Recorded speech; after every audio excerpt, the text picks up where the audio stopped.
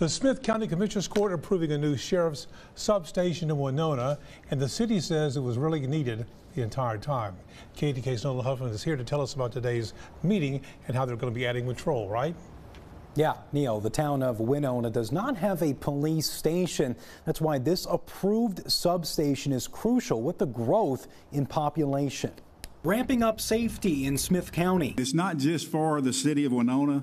It's for the whole area. The town of Winona will now be home to a substation meant to improve security for East Texans. We need the visibility, the patrol. They're going to help at the school. One of the main issues that local officials here in Smith County want to solve with this new substation is people drastically speeding. I can tell you right now, the citizens, especially those driving through Winona in the morning through the school zones and the big trucks, 18-wheelers, going 60 and 70 miles through downtown Winona, that's going to come to a screeching halt. They hope it will not only encourage drivers to slow down, but also cut down on emergency response time. And they should be here in the area pretty fast to handle conflict or issues in the city, and then of course surrounding areas. Moreno says having regular patrol in the area will make a difference.